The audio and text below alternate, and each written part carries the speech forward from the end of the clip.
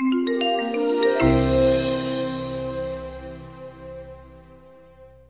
delighted to welcome you to the podium, Frances West. Good morning. I want to thank Sarah for that introduction. I also know Sarah from the past, and it's great to see a colleague and at Google. And this is a very exciting day for me personally. Like Sarah said, I spent quite a few years in IBM, and my last job was IBM's Chief Accessibility Officer. But now I have my own consulting company because my last job actually was probably the most meaningful job I ever had at IBM. I came to this topic about human-centric technology impact on future society in my last job because I spent my entire years in IBM in the first 2/3 of my lives really learning about technology, selling technology, and market technology. And it's not until my last job in IBM Research, where my organization was located, that I realized this fundamental concept of diversity really brings disruptive innovation. And many of you in this audience or outside in this tech community know that the topic of inclusion is a very big topic, right? And but when it comes down to it, what I realize is that inclusion, in many cases, at least in today's environment, a lot of times is cast as more of an HR, a human resource initiative. And a lot of people talk about inclusion as a kind of what we call the constituency topic, gender, race, and so on, or religion. But the way I look at diversity is that it really brings to bear the heart of innovation. And let me just give you a little bit of a history of myself and give you a little bit of a journey of my personal kind of growth in this area, and then share with you why I believe that diversity is the core of disruptive innovation. I was in the United States 3 years with kind of a broken English. I went to a campus interview in Lexington, Kentucky, with a manager by the name of Frank Friedersdorf. Just based on that name, you can tell that it's kind of a German descent name. And at that time, I only had waitressing in a Chinese restaurant as my experience. I sat down in front of this Frank Friedersdorf manager from IBM and gave him what I thought my Chinese waitressing job will bring to my understanding of customer service. At the end of a 1-hour interview, he said to me, Frances, then he asked me the very crucial question, do you have a green card or permanent residency? I'm like, no, I don't, but I am going to marry what my brother called a foreign devil. Oh, by the way, that's why I have a last name of West, far from being East. So I said to him, I'm going to marry a foreign devil. I didn't say that. I'm going to marry American. I'm going to get my citizenship. And then so he said, great, Frances, go get married. Have a nice honeymoon. You have a job with IBM. So this gentleman, Frank Friedersdorf, was the first person in my life that really practiced what I call authentic inclusion, in the sense that I hardly know English, I didn't have a green card, and yet he believed in me of what I could become. I didn't even know what I could do at that time. Anyway, that's how I started IBM career. In the next 20-some years, I helped IBM sell mainframe. For those of you who don't know what mainframe is, anybody watch the movie Hidden Figures? Okay, that's a mainframe. We worked on technology to put people on the moon.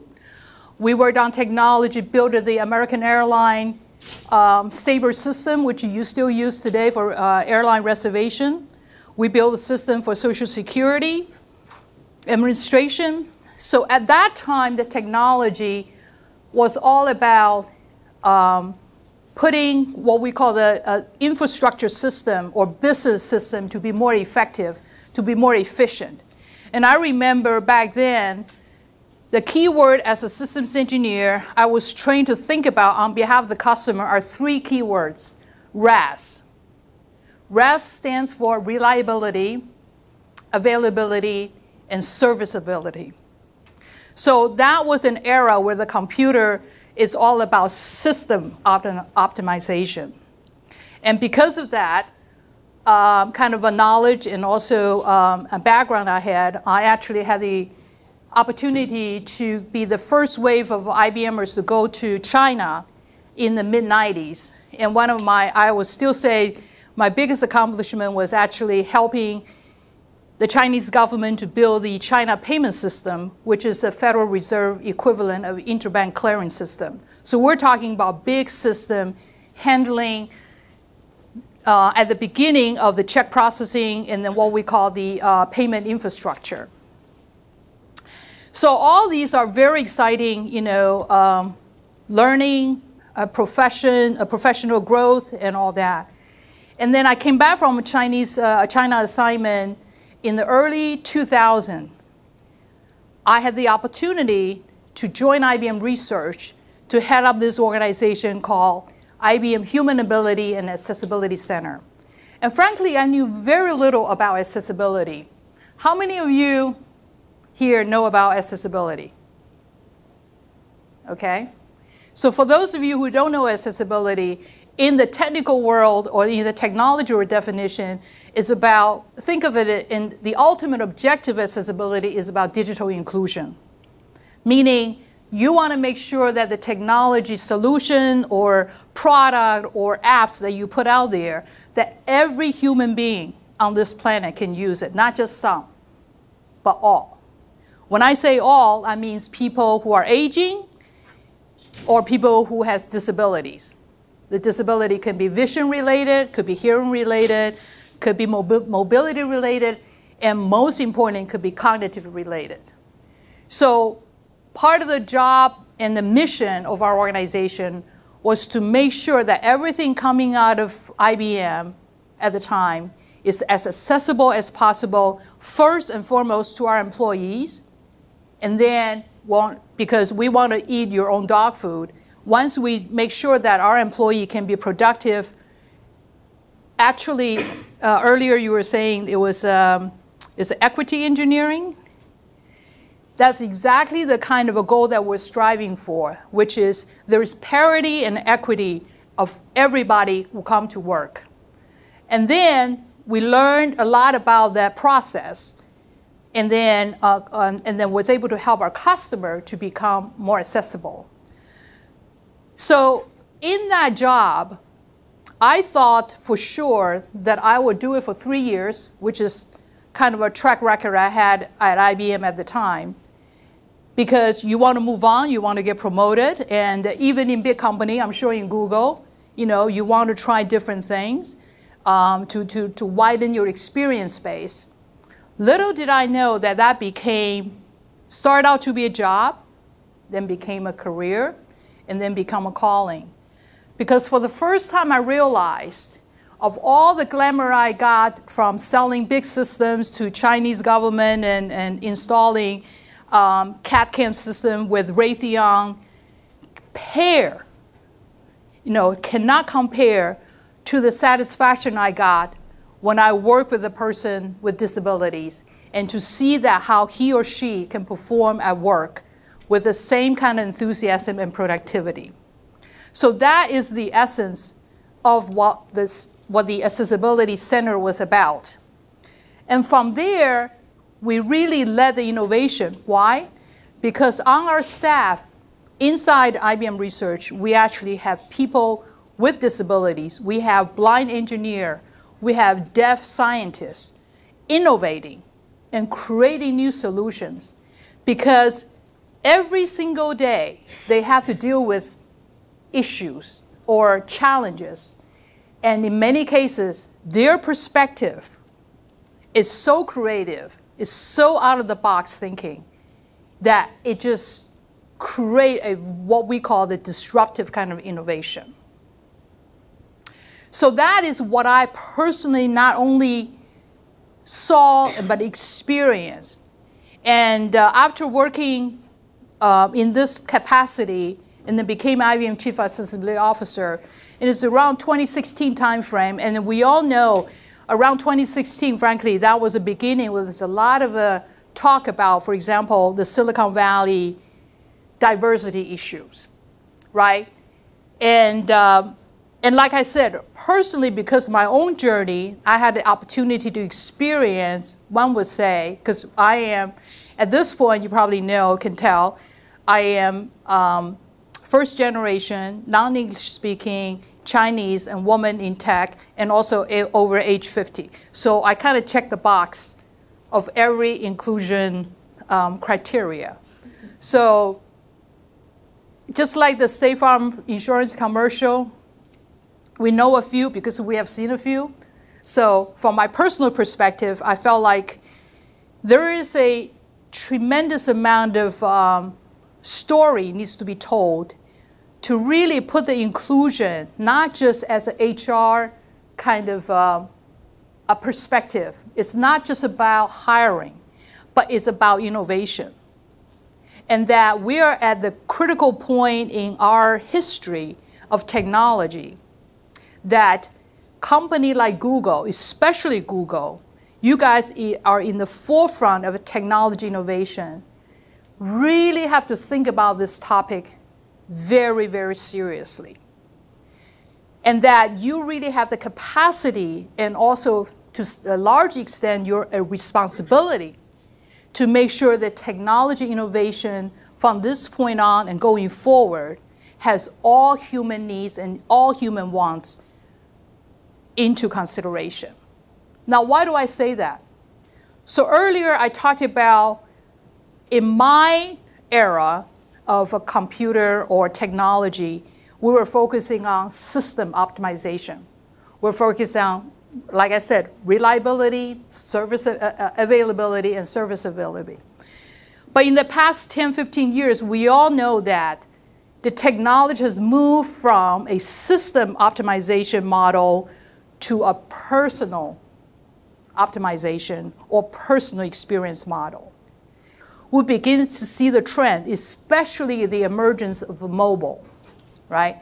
When mobile came onto the scene, I remember before mobile devices become prevalent, to talk about accessibility was a very difficult topic. You know, you go up to a 25-year-old, fresh college grad, and you say you need to think about people who are aging. Somehow it just doesn't quite resonate, right? Because they just want to code, they want to get things out, they want fancy kind of a screen experience, everything kind of flash and fly in and all that. They don't think about how cognitively kind of confusing it could be for a person with disabilities or aging. But when the mobile phone came along, when I start talking to people who say, you know what, the font size matters.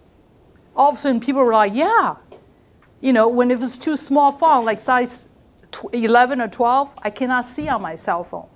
Color contrast, when you stand in the sun, if you don't have enough color contrast, you won't be able to read. When you are on the go, because mobile enable all the work, everybody to be on the go. When you're at the airport, when you're listening on that conference call, and there's a lot of ambient noise you cannot hear. Wouldn't it be nice if you have captioning? So all of a sudden, all these fundamental accessibility or human-centric technology requirement becomes universally relevant because every one of us could be temporarily or what I call situationally disabled. So with the technology coming to what I call the personalized experience, and Google, you guys actually lead some of the effort with your Android platform and also your search engine affects every single person on the planet. I just saw the news that Google is trying to re-enter China market. So that's another what, 1.6 billion people? 1/4 of the population on Earth. Oh, by the way, do you know, for example, I talked about aging. Do you know that China by 2025 will have over 360 million people over age 65? That's the entire population of the United States. I was just in China in March, and I was invited to speak as the only kind of outside speaker to the Chinese companies like Alibaba, Baidu, and Tencent on the topic of accessibility. Now, why would China talk about accessibility? Today in the United States, if you are progressive thinking companies like Google, like IBM, in this case, Microsoft recently have done a lot of work in accessibility area, then you think about accessibility not as a compliance topic. But a lot of companies today, because United States is a litigious society and because we have American Disability Act, a lot of technologists, their first experience with accessibility is tied to ADA, Section 508 compliance. How many of you know of the legislation of ADA that apply to digital accessibility? Not many. Let me tell you, this is a trend and this is a phenomenon that's not going to go away. So in the United States, if you are a government procurement company, which I think Google is, right? If you want to bid federal government business like Department of Defense or NASA or Social Security or Veterans Affairs, if you want to be a federal contractor, you must prove that your product is accessible. European Union just passed a similar law. China has the same procurement law in the bakings. So out of 146 countries in the world who signed the UN Convention on the Rights of People with Disability, which was established in 2006, people would tell you this Human Rights Convention of UN, it's equivalent, the importance is equivalent to the Kyoto Treaty on the Green Movement. United States actually led the entire effort of human rights, as we all, I think we can agree. And the ADA, American Disability Act, actually set the gold standard for digital accessibility. But the fact that we are not a member of UN convention, over time, is going to erode our leadership. Why do I know that? I was very fortunate to represent the entire IT industry to testify in front of the US Senate on this particular topic. And it breaks my heart that we weren't able to get the United States Congress. We were 6 votes short in getting this ratified as other 146 countries. But that said, the digital inclusion standards and digital inclusion future at this point is still set by the US company like Google, like Facebook, like Apple. And that's one of the reasons why this topic is so important, because from this point on, we all know that technology is not just system optimization. It affects every single person on this planet. And when I say every single person, I mean it. I don't mean the 1% or the 10%. I mean the entire stack, including the base of the pyramid. So in this today's kind of equivalent of what I said, the RAS for the mainframe computers, today we should be talking about, and we are talking about, for example, kind of a computer impact in the terms of privacy, right? Security, because these affects every person. And I will argue that accessibility should be part of that discussion. So therefore, it's PSA, privacy, security, and accessibility. Because if you believe that your solution, whether you are a programmer, your engineer, your designer, whatever you're making, if you want that product or services or solution or apps to be made available to every human being, and you should have every human being as your objective, then you have to think human-centric. You have to think, what can I do on a day-to-day basis to make this a reality? A lot of people talk about inclusion, and they will say, this is a topic the management, at the top should set the standards, set the leadership. And like I said, from my experience, inclusion is everybody's responsibility, especially when it comes down to digital inclusion. Because if you go around and ask people and say, do you believe that everybody should be equal? Everybody will say, of course. And if you go around and say, do you want your product to be only available to some people, not all people? Everybody will say, no. So principally, everybody agrees that this is the right thing to do. But when it comes into practice, people will say, on average, believe me, I've heard all kinds of excuses. Oh, my budget does not allow me to do this, or is not part of our department's priority. So there are all kinds of potential obstacles put in front of you. But on the other hand, as an individual, you actually can make a difference. You can actually be the person, make a conscious decision whether this is an authentic inclusion decision you're going to make as you go about your daily business. So this is one of the kind of a principle thinking about authentic inclusion that I would like to kind of share with you, and that at this, again, in this particular time, all of us, have this kind of responsibility, especially in the technology area, because technology is going to be, it's not going to be, it's already pervasive in every person's life. And can you imagine if your technology has, quote unquote, embedded,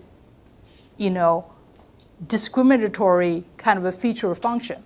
Not by design, not by intention, but by lack of attention, that could happen. So this is really what we're talking about, is that how can a company like Google, and how can an individual as a Googler, you, along with other technology companies, together in coming to understand the impact of your behavior and your action on a day-to-day basis, and how a company can enable you all to do this. And the final point I want to make is that this is a topic that really goes beyond what we call the inclusion. This is a topic about putting human first, putting human in the middle of all your thinking, and as you design, as you think about everything. And it's also not just an idea, but as an institution, if you're a manager, you actually have the capability to what I call institutionalize the thinking.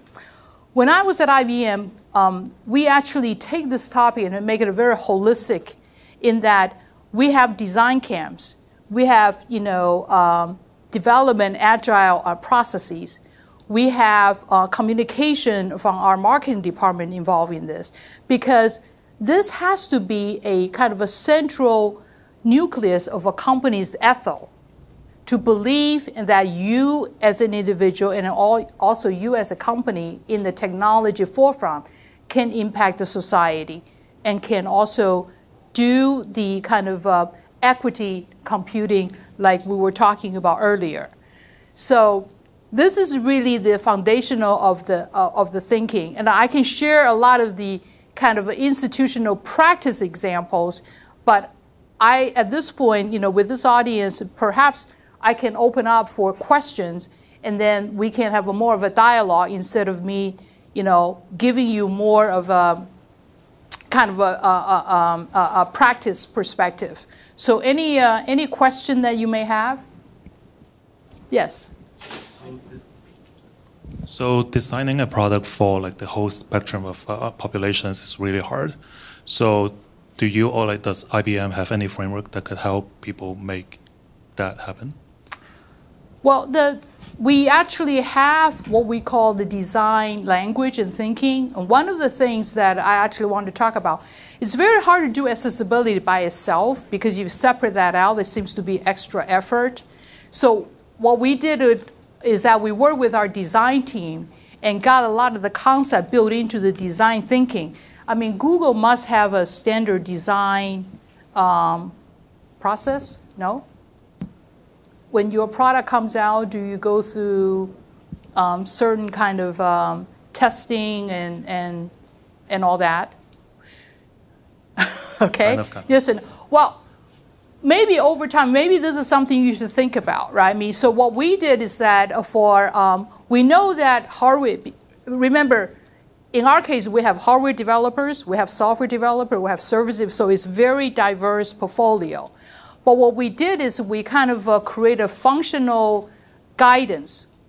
Think of it as a checklist. So as any developer goes through what we call the concept, design, a plan, and design and implement stage, we have a checklist for people to kind of use as a guidance. It started out to be a paper checklist. And then we move on to automated checklists. And now, frankly, we're using AI. And based on what the person's creating, we actually can have AI to give kind of prompters. And by the way, all these are based on standards, right? Earlier I talked about accessibility. This is another thing. Accessibility is not kind of a liberal left-wing kind of philosophy. In the digital technology, digital inclusion space, this is actually a highly disciplined and regimented space in that we have standards called WCAG 2.0, or it stands for Web Accessibility Guideline, which came out of a W3C, a World Wide Web standards group. So these are published standards that, remember I mentioned 146 countries? Every country is in the process adopting that standard. Just like today in the telco world, everybody's moving to 5G, for example, right? There's a certain set of a technology standard. So between World Wide Web, between ITU, between these global ISO standards, there are accessibility standards, just like privacy standards and security standards that are coming together. So again, Google, as a leader in this kind of a technology, you all actually have the capability to be a leader in terms of, for example, maybe using your artificial intelligence capability to integrate all these elements into maybe an AI-based tool to lessen the burden of developers. Does that make sense? So that's, to some degree, also what I mean by authentic inclusion framework. That is, inclusion should not just be a buzzword or a statement or an idea. You can and you should have organization constructs such as, design criteria, such as development standards, such as testing protocols. Another thing that I don't know whether Google does or not, but if you don't, I highly recommend it, is that you actually have people with, for example, cognitive challenge or vision challenge as part of your testing team. Nothing like a real user that will humble you and also give you potentially out-of-the-box thinking and also a solution. Like I mentioned, I was in China in March. China actually just started the accessibility journey less than 10 years ago. So at that time, I actually helped translate Chinese, the word accessibility into Chinese, because Chinese actually is my native language. So 10 years ago, you're looking at a country that did not even have the word accessibility.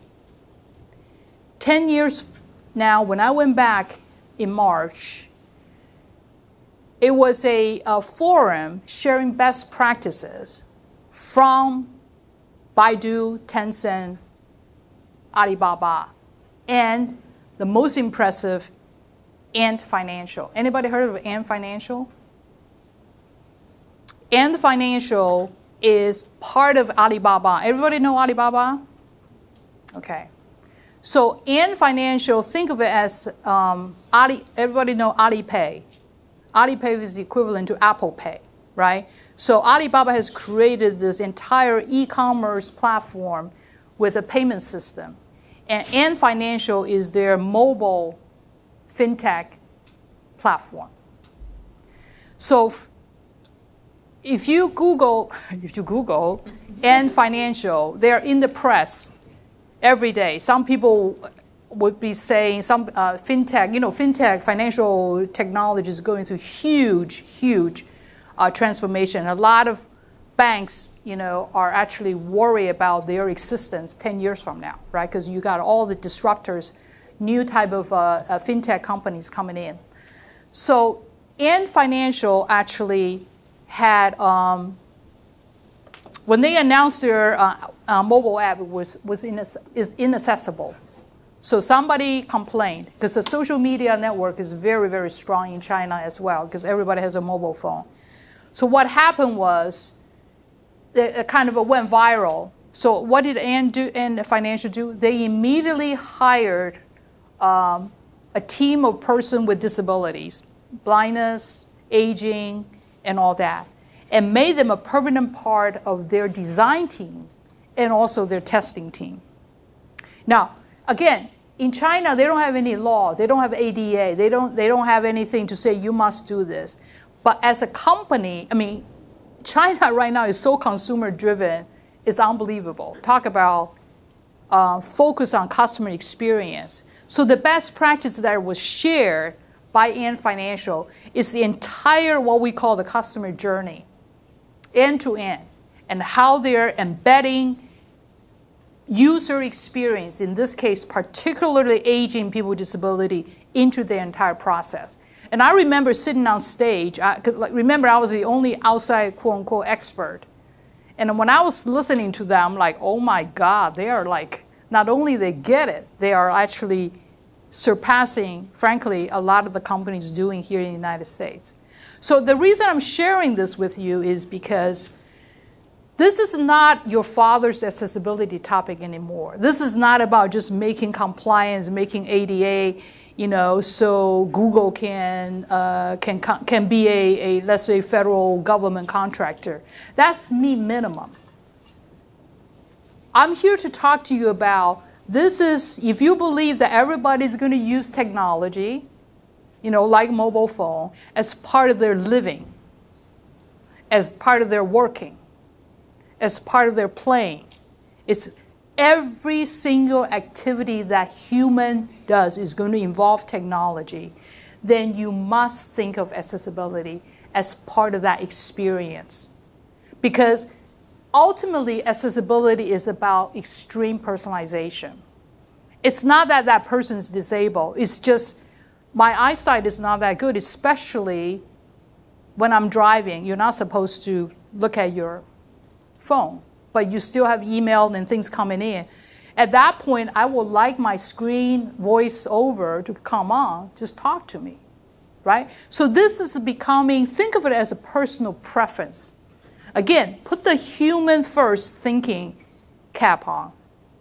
And don't think of this as meeting some minimum, compliance, but think about how can I make my product, my services, how can I make the company, Google, to be the human first company that I think about the human experience, and then I build, things around that human experience. I build it for the human experience. And that is, to me, a true leader's action. And if you do so, then all the other things, including inclusion, will come about naturally, organically. Then you're not going out to hire a woman because you're supposed to hire a woman. You're not out hiring a blind person because you're supposed to hire a person with disability, and so on and so forth. Because what you believe fundamentally then is that technology is here to stay. Not only here to stay, technology is going to be an integral part of every human existence. I mean, we didn't talk about AI, artificial intelligence, and all that. But if you start carry on, do extrapolation where the technology is going, it's going to be in everything we do and everything we think.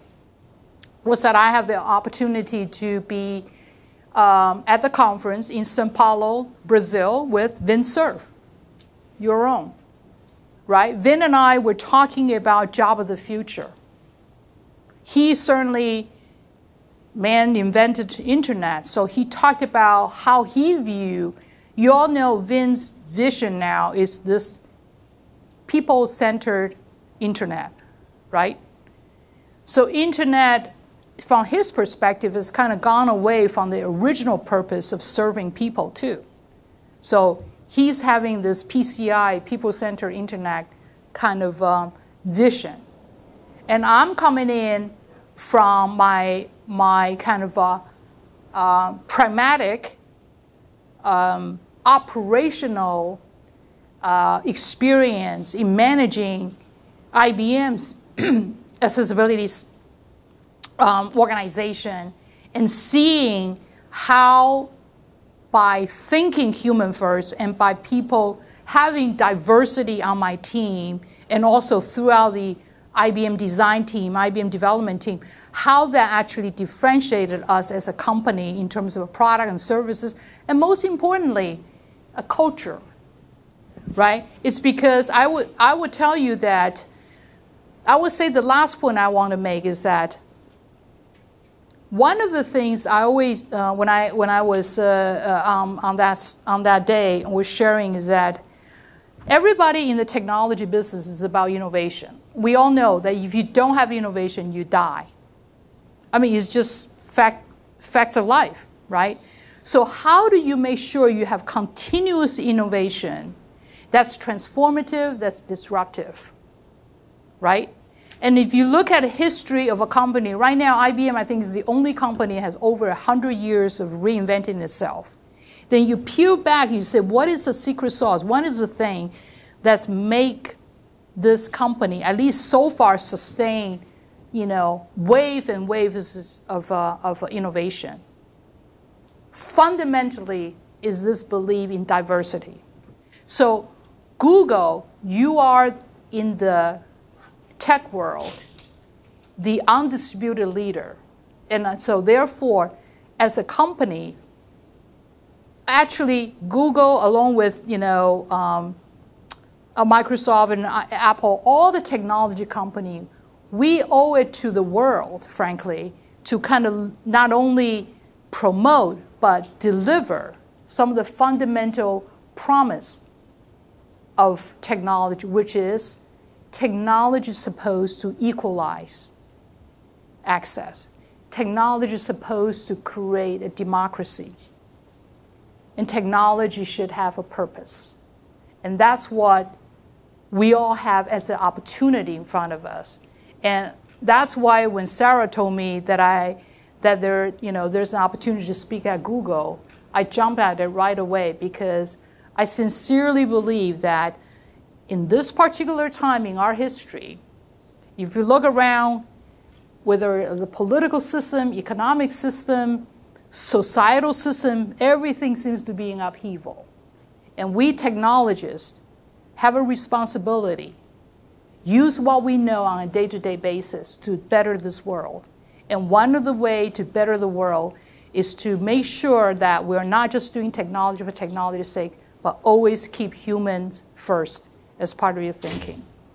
So with that, I don't know whether we still have about 10 minutes. We still can take 1 or 2 questions. And we can do the karaoke way. How do you think about technologies that are sort of by their very nature less accessible? So I'm thinking of things like AR and VR, which is very visual, or like voice assistants, which obviously wouldn't work very well for people with hearing impairment, things like that.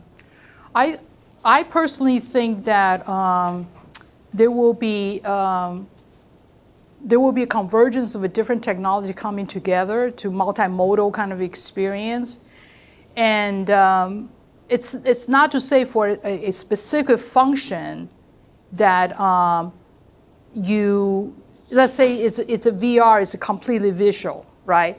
But even that, you can use, for example, machine learning or artificial intelligence to interpret the scene for the person who cannot see. So for example, one of the biggest piece of work Disney is working on used to be that when you go see a movie, if you're blind, obviously you cannot see, right? So they have audio description of the scene. So if you've done enough of audio description of scenery, one can imagine that can be captured, right? You can digitize that, and that you begin to develop a repository. And so that even as you develop the virtual reality, kind of either games experience and whatever, you can still have voice, over. So you can use the technology's kind of efficiency, cost effectiveness factor to begin to integrate multiple technology together. So in the beginning, it could be a single thread, but I think if you design and thinking that you want to be pervasively accessible, then you may start engaging other technology to complement that. Does that make sense? Yeah. Okay, I want to thank Frances for this very insightful and inspiring presentation.